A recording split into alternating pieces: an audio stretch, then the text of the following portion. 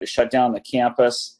We were selectively asking faculty to come in to procure their materials so that they could go out and teach the students remotely.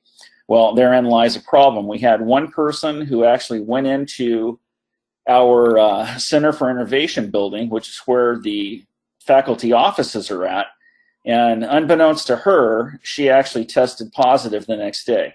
So with all that being said, every place that she walked through, her office, going into the adjacent education building, all of those surfaces had to be addressed via the cleaning protocols. Plan had to be turned in to the LA County Department of Public Health. It was a monumental task. And our purchasing department was calling around, you know, they were getting prices, and some of them, honest to God, some of them were over $200,000 in order to do the cleaning protocol. It was absolutely enormous. And long story short, by the time I found out about it, I actually got the information from the vice president, and I asked them to procure a map and show me exactly where the instructor went through. And with all that being said, I made a phone call because I know that the cleaning protocols and everything is one of the sectors of business that Kaya addresses. So I made a phone call over there, and they actually procured the work and had folks out there working on the weekend, believe it or not, with only a couple days notice. You cannot ask for better customer service than that. They went through the entire process, and what that did for us, not to mention the fact that the price was much, much better than what the other vendors were coming back at, but what it did for us is it made it available for the other faculty members to come in and procure their equipment that they needed so that the students could carry on with their learning abilities and everything. Had that not occurred, it would have been a monumental problem because the semester, all the instruction would have been stalled. And as we all know, you do not want to do that, especially when our business is education. And for us, the client is the student, and the student is number one. So with all that being said, Kaya came to our rescue. They cleaned up everything, top notch. And with all that being said, I've done my bragging, and I have to turn it over to Lynn. She's an expert on the subject matter. And Lynn, I'm going to turn it over to you. The seminar is yours. Sure. Thank you, Fred. I appreciate it. And I think you all can see my screen now. Yeah. So this is a crazy era that we live in. And obviously, as all of us are dealing with our new normal, it's important to try and become educated as to what that looks like based on the knowledge that we have up to this point so far, especially about COVID-19. So where I like to start off is the very basics, and that's to know the difference between cleaning, disinfecting, sterilizing, and sanitizing, because I think we tend to use those words synonymously, but they mean very different things. So for anyone that is public facing, let's just go through and define what that is. So cleaning removes dust, debris, and dirt from a surface by scrubbing, washing, and rinsing. This is the most basic form. We're all accustomed to a standard mop and bucket clean, if you will. And you'll want to do this regardless before you put on any application of a disinfectant to a surface. So no matter what your process is going to be, cleaning the surface should be step number one. Disinfecting destroys or inactivates both the bacteria and viruses identified on the product's label. So depending on the chemistries you choose, it will have that verbiage referring to the level of destruction and ability to inactivate. Some are only labeled and listed for mold, bacteria, and do not specifically involve viruses or have only specific types of viruses. So I always say check the labels of the solutions and chemistries that you're going to move forward with, and just make sure it covers all the bases that you need it to cover. So for disinfecting, also on the label will be defined whether it is okay to be on porous surfaces or non-porous surfaces, and we'll dive a little bit more into that a little bit later. So sanitizing. we're used to it. Hand sanitizer right now, I'm sure all of us have little sanitizers everywhere in our life, in the car, etc. Sanitizing reduces the amount of bacteria or virus identified according to the product's label and on the surface that it's applied to. So when you think about sanitizer, it's not as robust as disinfecting. It's more like taking, if we're at 100% before we use it, it'll knock it down to a lower level. And depending on its concentration or what the hand sanitizer is made of, it'll dictate what it's able to bring it down into safer levels. Disinfecting is a complete eradication, if that makes sense.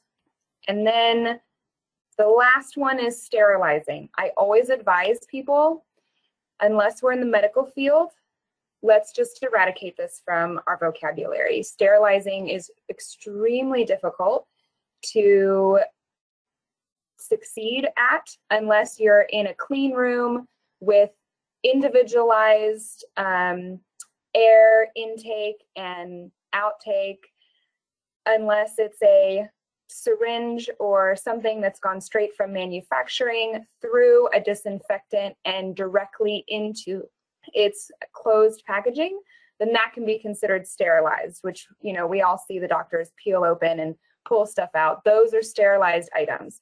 But to make a space sterile is really difficult. Okay, so I just like to jump in a little bit to this UCSF study that was done this spring specifically about COVID-19, or COVID-2, as they refer to it in the science industry. And they found some pretty interesting results in terms of how long the virus persists on different surfaces.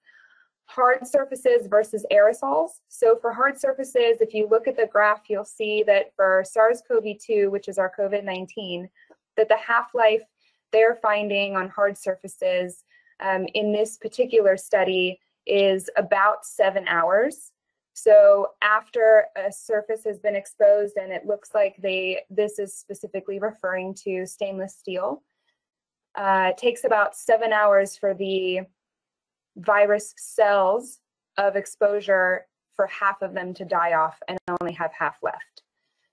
So that's a good thing to note when you're dealing with a potential contamination. Kind of the rule of thumb that the industry has decided these days is that because these lifespans vary depending on the material that is exposed to the virus, that just give it a full 24 hours if you can, with it just being completely quarantined off. Don't let anyone enter or exit, to give that half-life an opportunity to kill off as much as the virus as possible before going in to do a complete cleaning and disinfection.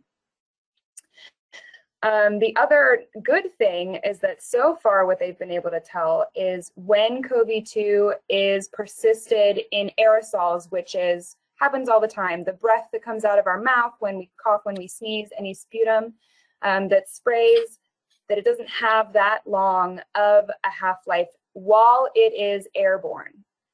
Once it lands on the surface, then it's able to replicate. But at least while it's in the air, its half-life is pretty short, which is encouraging. So this is just a summary. Over time, like we were discussing about the stainless steel half-life, they're using an example of 6 hours just to help explain how half-life works, which means after 24 hours, if we're going based off of that 6 to 7 hour timeline we discussed, 6.25% of the virus upon exposure will be remaining, which is much safer to deal with when needing to disinfect an area. So then they went ahead and tested a few other surfaces in terms of half-life. The funny thing is that porous materials actually make it a lot more difficult for the virus to replicate. So you'll notice on cardboard, and even as we get into a few slides later on, paper is really difficult for it to continue to replicate on. Clothing material like cotton shirts and things like that, which is good news, although those are harder items to clean and disinfect. At least the virus replicating is a lot lower than the harder surfaces like plastic, stainless steel, or any sealed, epoxy, etc. So then this is where, in this study by UCSF, they kind of compared some humidity levels. They added another variable into their testing parameters. And the interesting thing is that CoV-2, they seem to replicate and more and die slower in a higher humidity environment. So if you're dealing with a locker room or public showers, maybe at the YMCA or things like that, anything that's a higher humidity level is going to sustain the life of those virus cells longer than it would in an arid environment.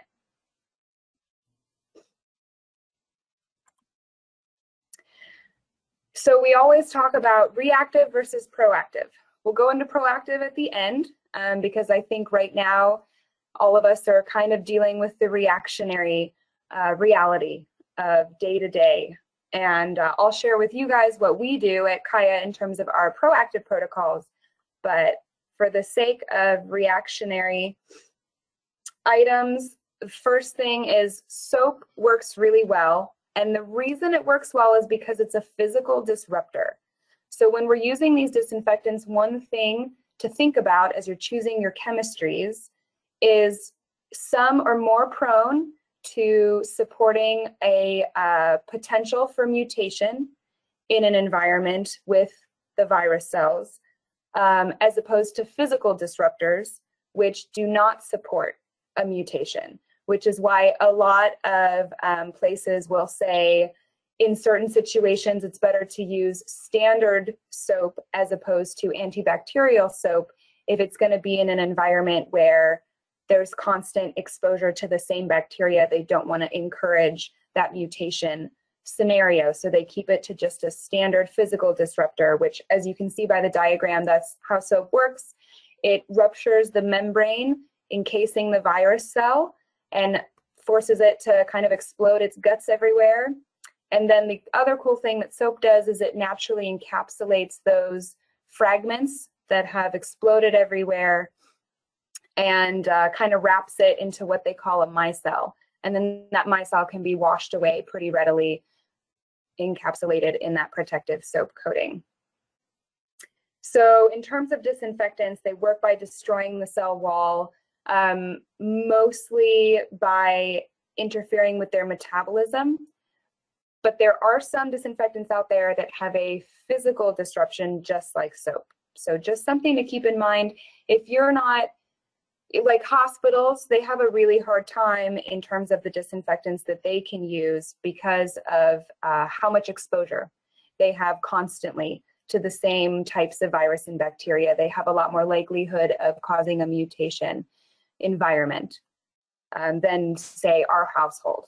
You know, our household, how often do we use disinfectants? Probably no more than once or twice a day, if that. So it's a lot less likely to have that problem.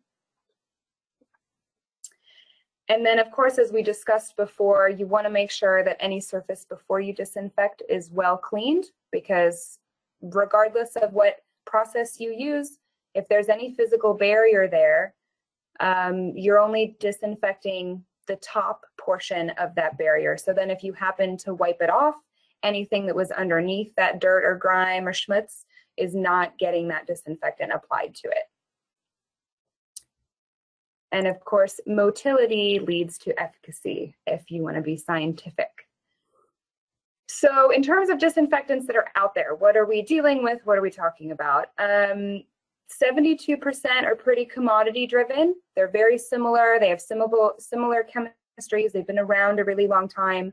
Most of us are pretty familiar with the standards, Clorox wipes, etc. That would be an example of a commodity disinfectant. But there are more specialty disinfectants being designed. And the cool thing about that is that if you have a really fantastic facility and say you're concerned about the upholstery on your auditorium seating, or you have a really great lounge cafe area that you're going to be able to reopen to 25%, but you're worried about the discoloration from disinfectants as you choose your chemistry, those specialty disinfectants are the ones that have been designed to handle those types of issues that you may or may not be dealing with in your environment whether it's your business or education or elsewhere. So some of the common market options are quaternary ammonium, hydrogen peroxide, probiotic, and botanical. There's a lot more to choose from than this. There's also some silver-based that we'll go into in a minute. But in terms of quaternary ammonium, it's probably the most common version of a disinfectant. It's pretty broad spectrum use. It works really well with additional detergents.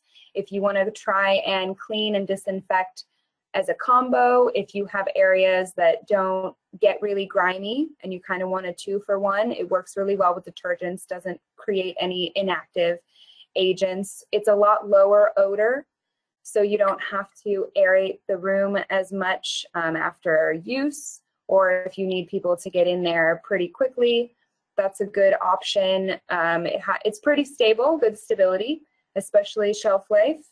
And on average, usually quaternary ammonium is about a 10-minute dwell time if you want full efficacy for the kill percentage rate and ratio against the virus specifically.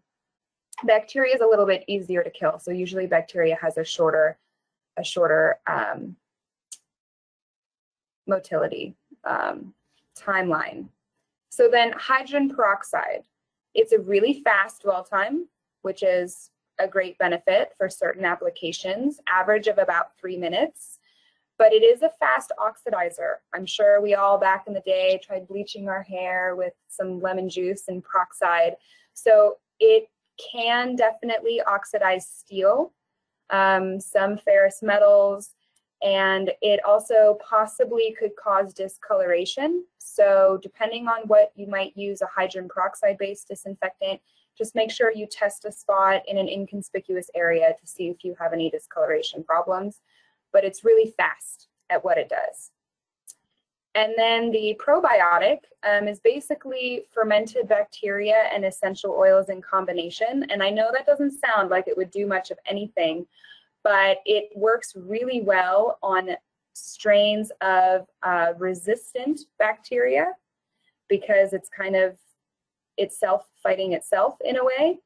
And it leaves the good bacteria behind. So if you're not as concerned about the viral side of things, but let's say you're dealing a lot with mildew problems, or you have maybe a dojo that deals with staph and MRSA a lot, maybe a probiotic would be a really good option for you, because it also has a little bit longer of an active timeline in terms of it keeps working beyond its motility timeline. And then botanical. This is kind of new. The botanical options have been around for a few years, but they're really starting to gain traction now with COVID-19. They're made from thyme typically, and a few other plant extracts.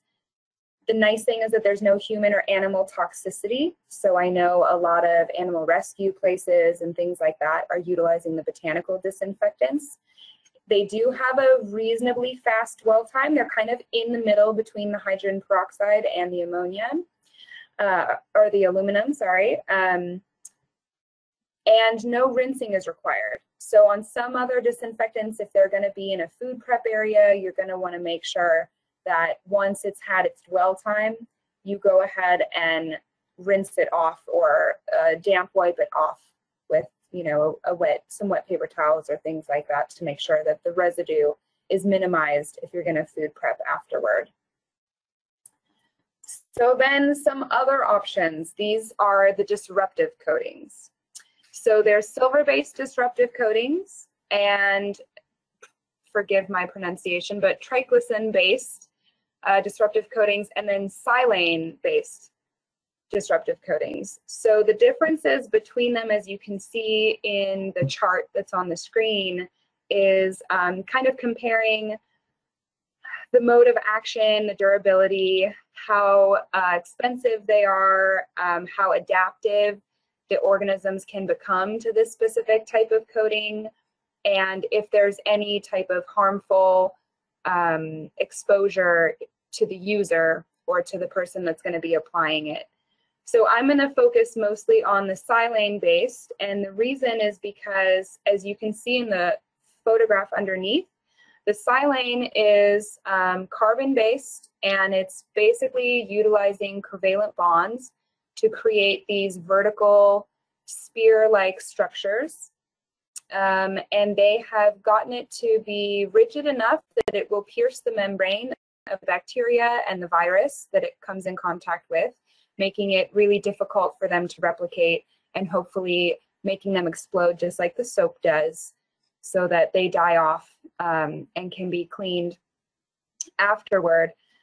But the interesting thing is that these spikes can also maintain some version of flexibility, so that they actually have a pretty long lifespan. I've seen some that are for 30 days, they continue working. Now, obviously, the efficacy goes down over time. So when you first apply a disruptive coating, it's going to work really well.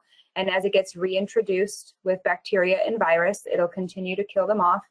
And then, you know, fast forward a week, a little bit less, 1 or 2 weeks after that, even significantly less, where it's still killing stuff off. It's just not as efficient at this point. Maybe some of those rods have begun to bend or break off, etc., as it comes into contact with those cells. But there are some manufacturers that are claiming if they professionally apply it, that you can get between 6 months to a year of continued kill rate. And they have an entire mathematical ratio that gives you the timelines. There's even little readers that you can do quick swab tests to see how much growth is coming back onto your surface. The only bummer about those swab tests is that it can't differentiate between bacteria, mold, mildew, or virus. It's just a generalized protein that is given off by all of these things when they explode on that surface. So it'll just be a generalized growth that can't isolate the virus specifically, unfortunately, but still a good monitoring system. So just a summary as we stand the viability on different surfaces for COVID-19 versus SARS and the regular flu. Just kind of gives you a breakdown, porous versus non-porous, and then hard non-porous such as stainless steel in terms of timelines, which is why, as you can see, we kind of just say, for safety's sake, give it 24 hours before you go in and try and disinfect. If you can give it 72, where you know that the half-life is almost down to 0 at that point, then that's obviously the best case scenario. But a lot of us can't wait that long. We can't shut down a portion of our business for 3 days. So these are the typical industry applicators. They each have pros and cons. I know Fred has his opinions of which are best, but I always like to tell people, do a site assessment, try and figure out what your specific needs are, how large your spaces are. If you have a big gymnasium, let's say you're a YMCA, you might like to use the airless sprayer because it has a really large output that's pressurized. And it's basically like a paint sprayer, but it's had an adaptive nozzle put onto it to make it adaptable to work with the disinfectant solution instead of paint, because that viscosity is going to be a little different. But the airless sprayer is good for really large areas. It comes out with a little too much pressure if you're working in close quarters. It works similarly like a pressure washer. So, you know, you're not going to want to bring a pressure washer into an office and delaminate your desk by accident, or, you know, scuff up anything or cause any damage.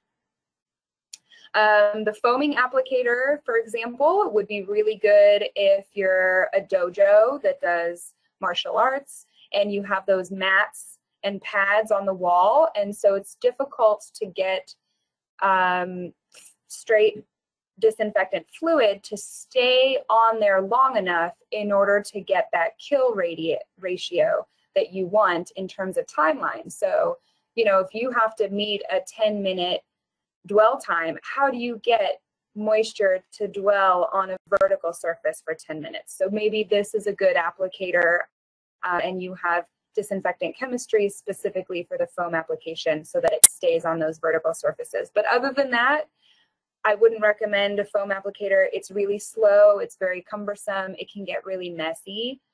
So it's kind of a specialized applicator. The electrostatic sprayer is probably one of the most common. It's what we tend to use at our facility. I know it's what Fred uses at their facility at Citrus College.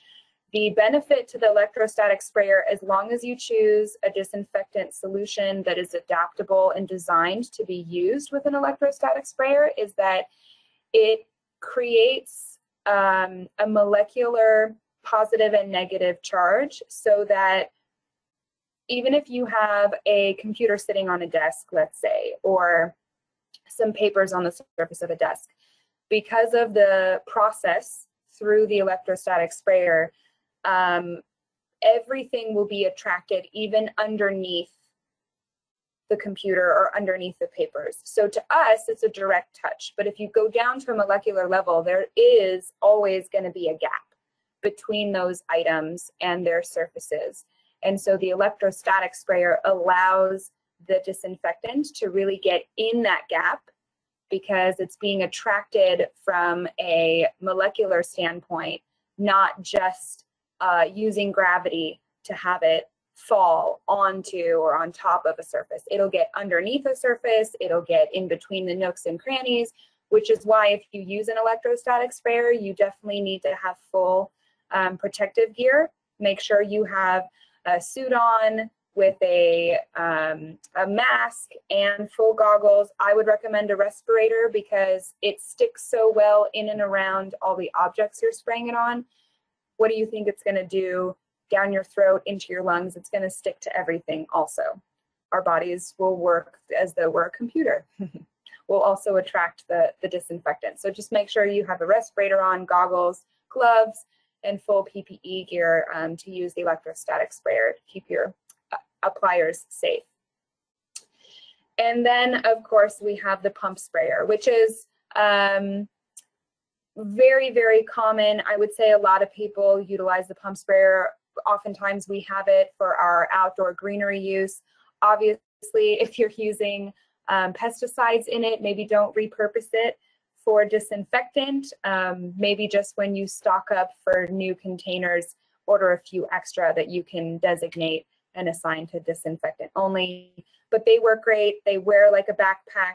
The electrostatic sprayer can also be worn like a backpack, but the pump sprayer is kind of in the control of the person doing the application and the pumping. The only thing I will advise is that it does tend to expel larger size droplets, so you will get more of a moist surface. You'll see a lot more moisture falling on things. So it might not be the best application if you have a lot of sensitive electronics in the room. You might want to move to an electrostatic sprayer for something like that. Okay, so the process that we all know so well and is cumbersome to follow but necessary. So when you're going to disinfect a surface, no matter what it is, make sure that it is cleaned off. If that means blow off the debris, vacuum things up, wipe it down. If you need to pressure wash it, if there's growth on it, if there's lichen or mold or mildew growing, you want to try and get that off prior to cleaning and then applying your disinfectant.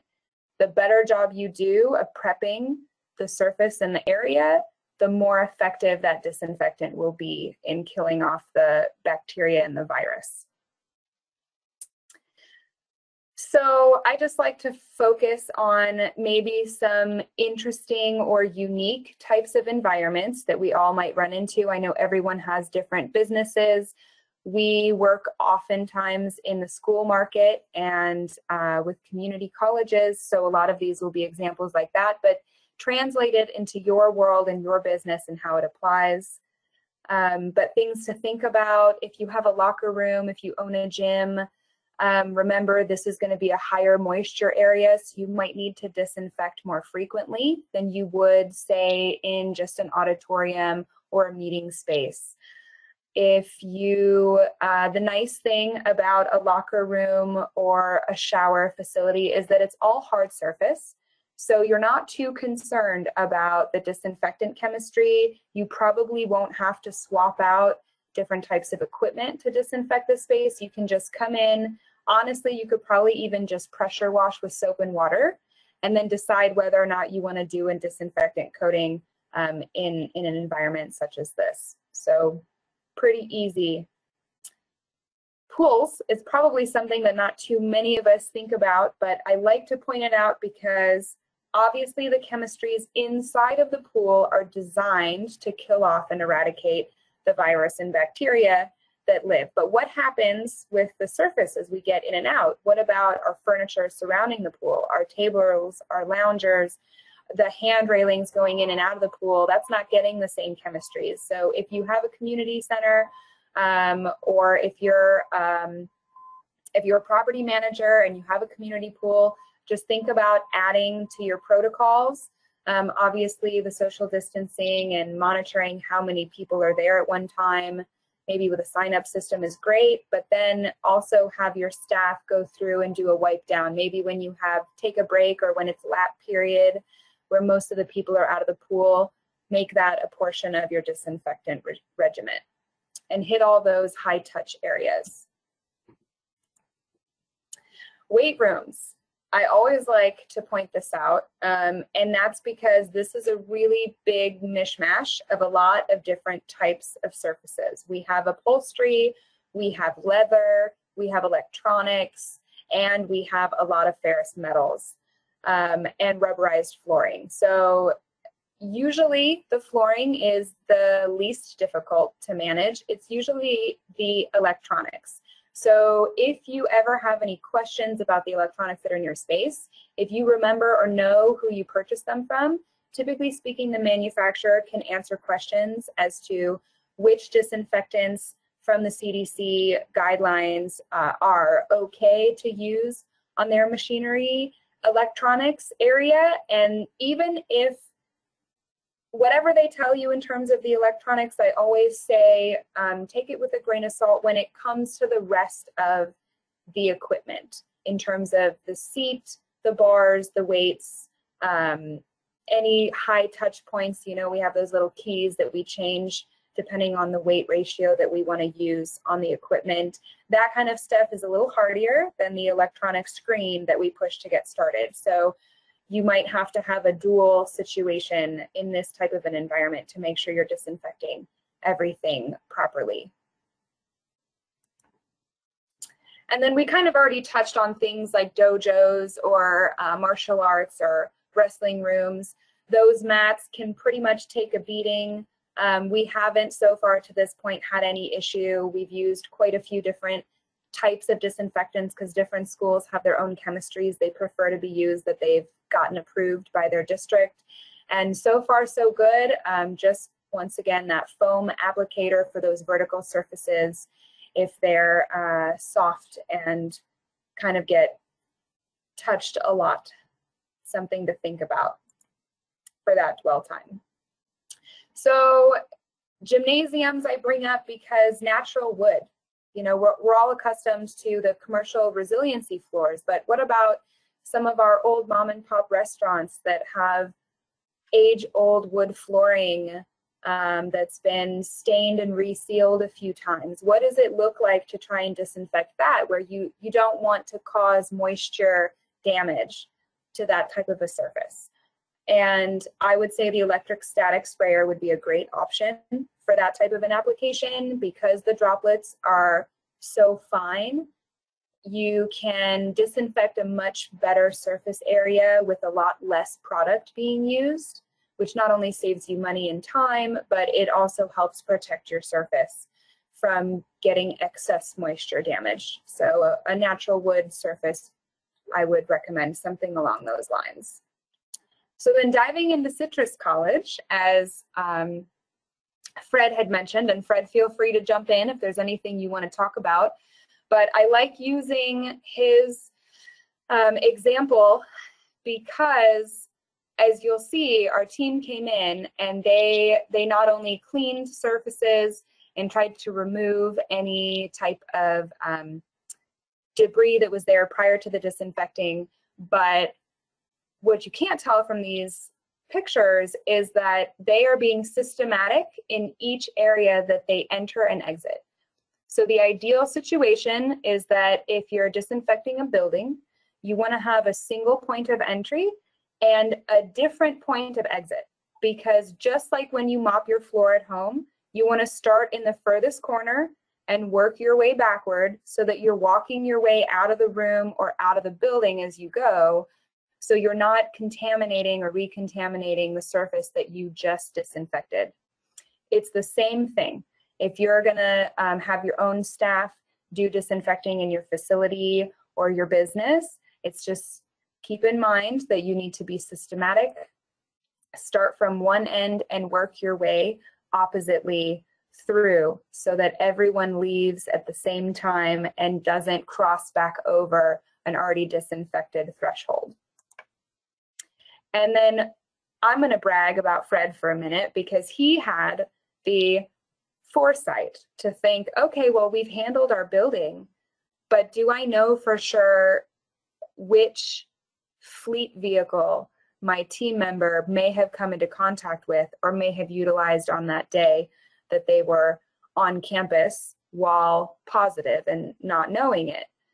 So he had his entire fleet also disinfected. So not only was the building and the office spaces disinfected, but the entire set of fleet vehicles, which is a very easy thing to forget. So if any of you have trucks that do deliveries and you have a great protocol that happens at your manufacturing plant, that's fantastic, but it also has to apply to the delivery trucks as well if they're yours and they're in your constant system and routine. Just something to consider that was really brilliant. So good job, Fred.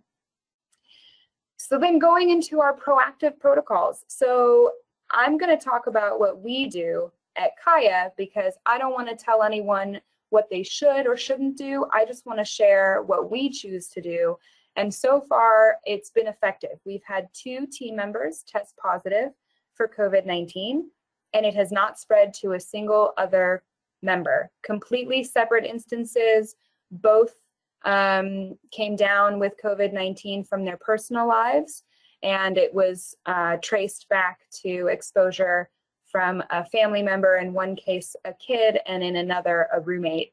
But fortunately nothing spread, and everyone else at our company has been tested a few times since, and so our protocols must have been working. So obviously we know about the social distancing. The sign that you see on the left, thank you for helping to keep our community safe, is just some of our signage we have throughout our entire headquarters campus. It's the first thing you'll see when you go to walk through our door.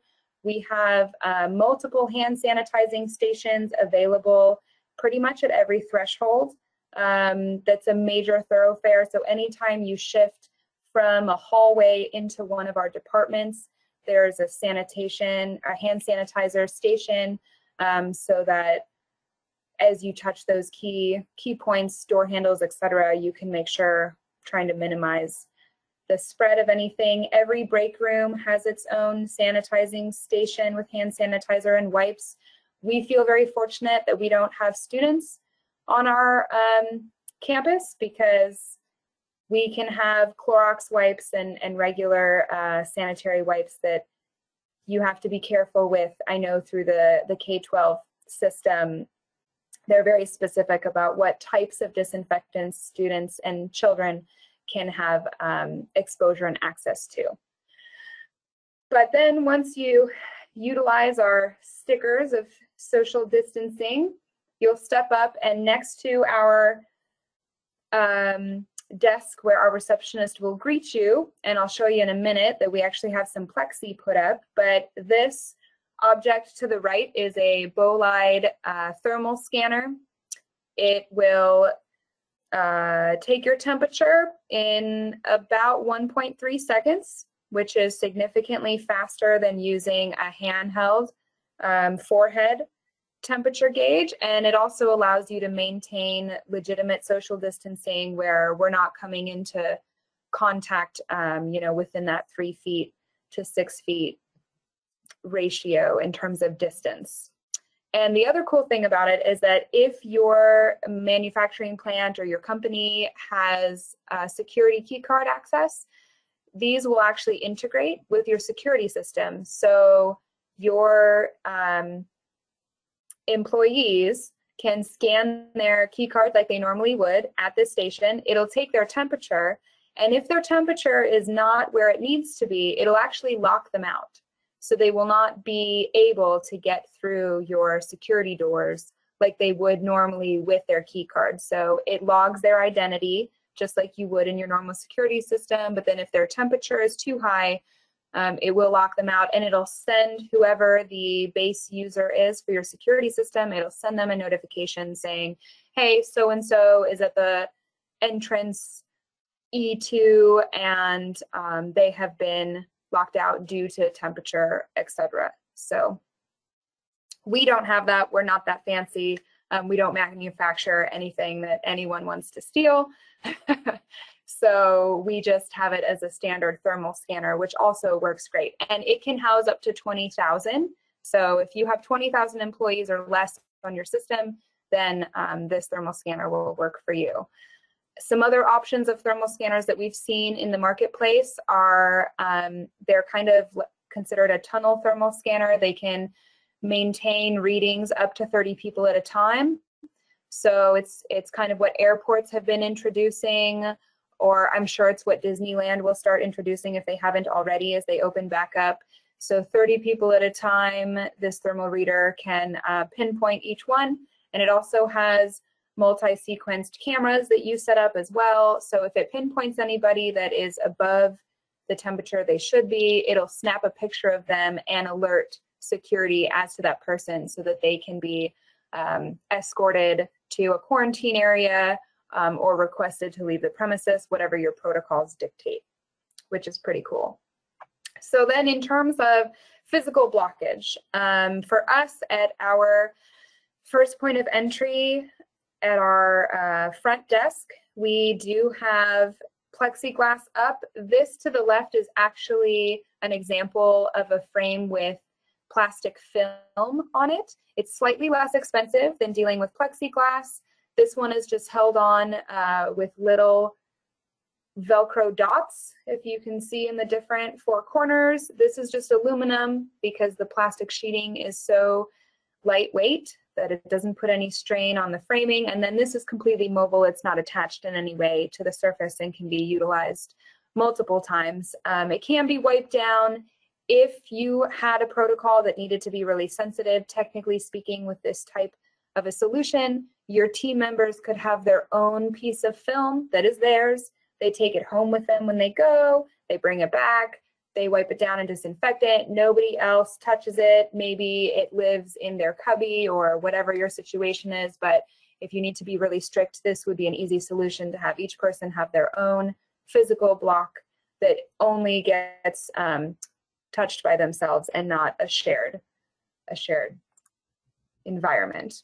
So this is our reception desk. You can barely see the plexiglass, but we have a block right here and a block right here, and the top one has a slit underneath so that papers and any signatures can be passed through and handled. Once again, paper does not transfer COVID well, so that is the good news, although use your own pen because the pens and the plastic will. But for us, you come through the doors with the signage on it. You stand at the circle until Shane, our receptionist, welcomes you and asks you to step forward, and then he's happy to help you and either call down whoever you're meeting with, make sure that your temperature has been taken and logged on our list. Anyone that comes on campus, we have an employee list that gets dictated every day to make sure all of us are taking our temperatures and we're all normal. Any guests that come onto campus, we also add them. We have a blank addition page that will write in their name, contact info, and what temperature they were at. And that's just to also help us with tracing. Heaven forbid we had another exposure where one of our team members tested positive, we would want to be able to inform any guests that had been on site that they could have come into contact with COVID-19. And then I just wanted to share some resources. A few are school related, but as we all dive into this unique situation, trying to figure out what our own internal protocols look like, there's some really great examples, especially by the schools, because they're held to such a high standard. The National Council on School Facilities has some great protocol standards and examples. The NFHS guidance for opening up high school athletics and activities might be a great reference point if you do any type of community interface, if you're Parks and Rec, or if you're a community center, or philanthropy, if you're a nonprofit, that might be a really good resource guide. And then, of course, I always like to point out the list and disinfectant tool. This is on the CDC website. They do have a click-through to it. So rather than having to scroll through their PDF of 1 million pages of, 464 disinfectants or whatever the list is at now, it's constantly growing. This is a tool that if you go into it, you can kind of put in the parameters of what you're looking for. What type of disinfectant are you interested in, or what do you need it to do? Do you need it to be COVID specific?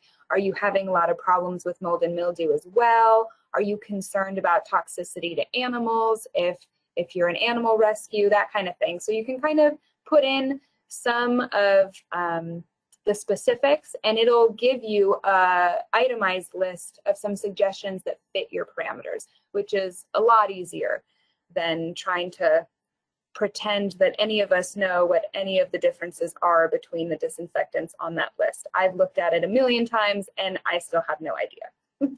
So I use the tool all the time. And then San Francisco did a pretty great environment summary on alternate disinfecting products. So those are that, that 20-something percentile of the customized disinfectants that are not considered commodity. They did a bunch of testing and kind of have a cross comparison of what worked and how it worked on what different types of situations, environments, and surfaces, which is pretty great.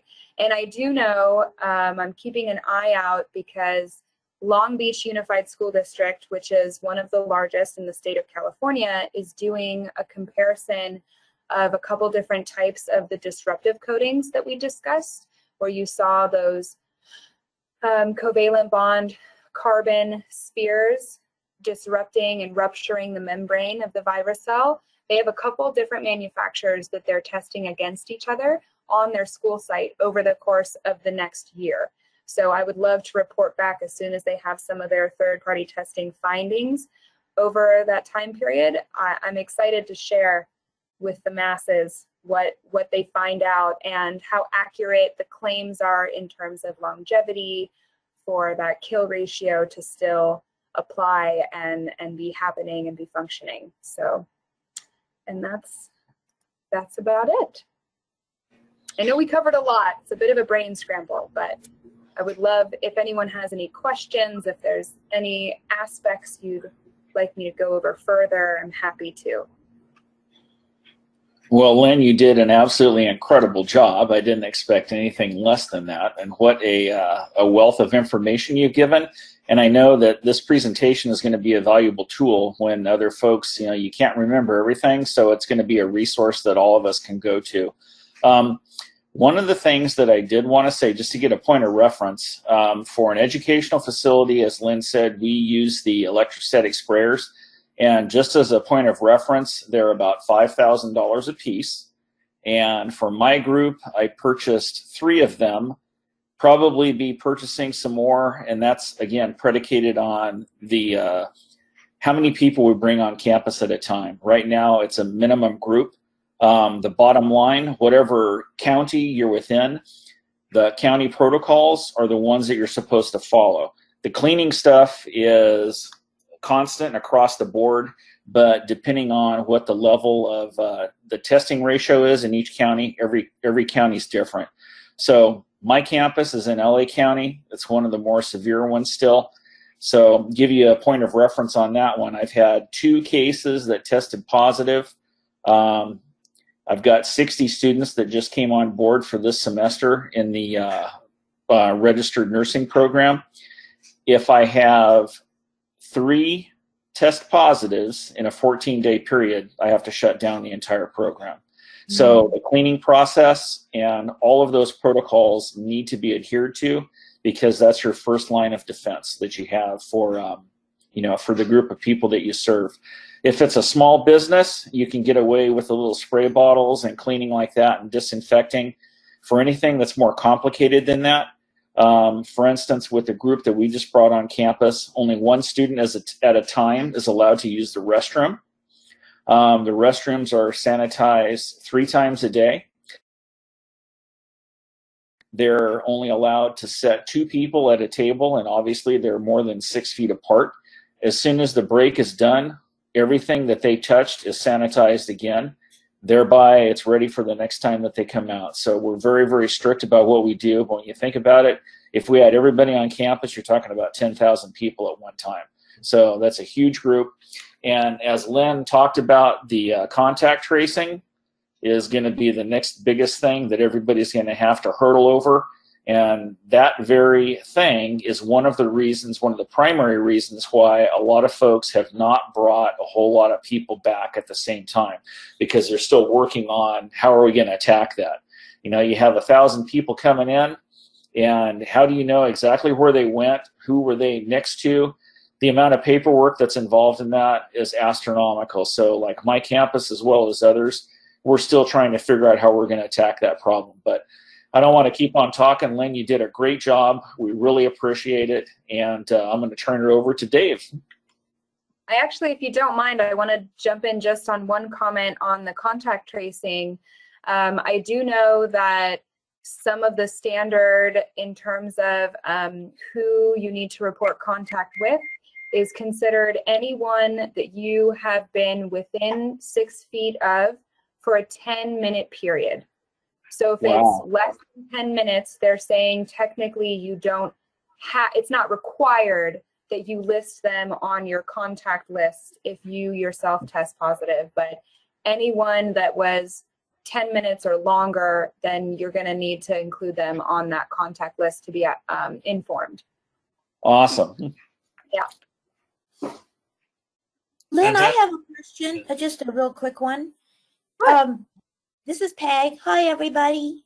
Thanks for sitting. Hi, Dave. Okay, so I purchased and am using a clear face shield.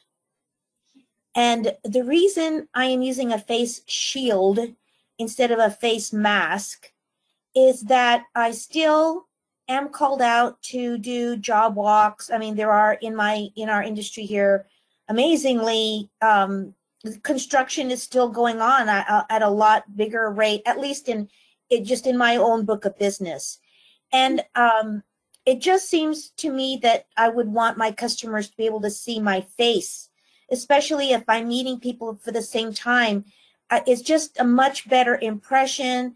There's more trust. They could read me better. It's just my only personal opinion that it would make them feel comfortable if they could see my face. However, in your opinion, am I still being responsible and, keeping them safe as well as me, wearing this face shield? Because the bottom part of the shield, even though it covers my entire head, not top, but nose, mouth, all the way, a little bit past my chin, it's still open at the bottom there. Could you comment on that? Sure, absolutely. I would say it depends on the situation that you're in. So if you're just greeting and interfacing with clients and customers and you're still maintaining that 6-foot distance approximately, then that I don't foresee that being an issue personally. But for example, if you're going to be in a conference room where you know that bottom open portion of your face shield is going to be above something else that someone else could come into contact with, if it's a desk surface or a conference table or maybe even the chair, that you're in, it's just something to be aware of and think about. So then maybe when you go to leave that area, just give it a disinfectant wipe. Grab a wipe, wipe it down just like you would at the gym, to make sure that you're not leaving anything behind when you get up and move on. That is I never thought of that. Okay, another really quick question, if you don't mind, since I have you and you've got this kind of wealth knowledge. So Absolutely. That's a good point for my wearing my face shield. I want to put it back a little bit more, I guess, and ask another for a personal protocol, just because I have come into contact with a variety of customers, and not just customers, but colleagues, because we have weekly COVID calls. Now they're twice, now they're every bi-weekly, thank God. But there's a whole range. There are people that are not concerned about this at all. I mean, really, they're not concerned. They really think that it's a disease that you are at risk with only if you're much more elderly, and that, you know, anyway, their reaction is on one side of the scale. And then I have people, and I want to keep my customers and my colleagues top of mind on the other side, that just believe that, you know, people that have this, even if they're young and they get it, they come back from the hospital with irreparable organ damage, and, you know, they're very, very, very fearful. So I know you're not a medical professional, but you are in the field and have access to records. Could you give me a better, a better idea where in this realm? I know people's reactions are different, but, you know, where, I guess I just want to find, I want someone to help me put myself, where in this spectrum should I be, you know, as a responsible person who still has to function in the world? Sure, of course, yeah. So what we do at Kaya is we kind of take the lead of the client who we're interfacing with, because we never want to be perceived as instilling our own personal opinions on anyone else. We're much more interested in where they lie on that spectrum. So our rule of thumb is just trying to make everyone as comfortable as possible and as safe as possible, no matter which side of the spectrum they land on. So for example, if we had a client show up for a campus tour who really doesn't believe in any of this stuff, and the second they walk through our door, they want to take their mask off because they did their due diligence externally and they think, oh, no one's going to see me inside the building. I would just very, you know, nicely inform them that we all wear our masks when we're moving from place to place. But once we sit down in our meeting room and we're appropriately socially distanced, they're more than welcome to take their mask off, since we're at a safe distance, as they're more comfortable. And, you know, I would allow them to feel more comfortable of, oh, I know they're so hard to breathe through, or something relatable to their own personal opinion that is obviously being conveyed, while still encouraging them to follow our protocols and follow our rules, but not getting upset with them or emotional about where they fall on the spectrum. Just kind of being respectful of what their thoughts are, and that's okay. Everyone's entitled to their opinion. It's just my job to try and keep my team members safe and them safe as well, while being sympathetic to what their personal opinions are. And then, of course, when we're done with the meeting, if they forget to put their mask on as they go to leave that meeting room, I'll just gently remind them that, you know, I'd love to walk them out to their car, and if they wouldn't mind sliding their mask back on, could I get them a water? Things like that. Try and directly encourage following of the rule, and then quickly turning to a topic that's not so emotionally charged maybe for them. And then also on the opposite side of the spectrum, for those that are fearful, we want to make sure that if someone is leaving their house for the first time and coming to our campus, that they can see all the efforts we're going through to make them safe. And so if I can tell that someone is really nervous to be in a space that isn't their home and their controlled environment, I might let them know about some of our protocols, that we have our cleaning crew every evening that does deep disinfecting And then our day porter goes around and every morning does all the touch point disinfecting as well. Since about 11 to noon is kind of halfway through our day, we start pretty early since we're in construction. And she disinfects all the handrails, all the doorknobs, that kind of stuff, just to try and give them something to feel a little more comfortable. So I think you just kind of have to read your audience and try and be a chameleon while still following the safety protocols that you guys have decided are what you're going to abide by as a company. Mm-hmm. Thank you.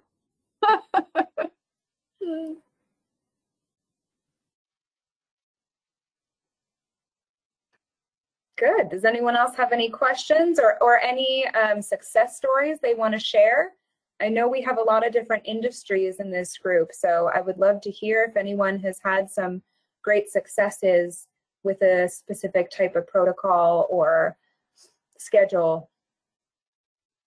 Well, Lynn, I'll tell you, the folks that we'd have test positive on our campus, thank goodness, there were absolutely no symptoms at all. And after the 14-day incubation period, another testing, and then they were allowed to come back to work. So that was all good. That's fantastic. Yeah, we had a little bit, we kind of panicked a little bit after our first positive test. So we actually brought in a company and we tested our entire staff. Every single person got a test just because it was the first time we were dealing with a potential exposure. And we just wanted everyone to feel taken care of and to know off the bat what we're dealing with. So, but we haven't done that since. Our second one, we handled a little bit more with grace and ease. Didn't panic quite as much and realized it's our new normal. And that's right. Yep, did the contact tracing. Anyone that was within that realm of 10 minutes or more got sent home and requested to incubate for the time period and then get 2 negative tests before coming back to work. So, Peg, I think that probably is a good answer to one of your questions. You may not have you may or may not have any medical disabilities from it, but think about this. If you no longer go to work or you just now took out 2 or 3 key members of your team because you're of this contact tracing, you've made a major impact to your company. So maybe you can't get the people to think this is serious on a health issue, but I know my team, if I lost more than 1 or 2 people, that would not be a good idea. So maybe that's something you could consider when you're talking to those less proactive people in your office. Yeah, thank you. Well, and I do have to say that our leaders, our executive team, our CEO, they've been really great champions of norms and expectations. So they're the first ones to be really good about the second they stand up from their desk, they're putting their mask on, they're walking the halls with their mask on. So they're the first ones.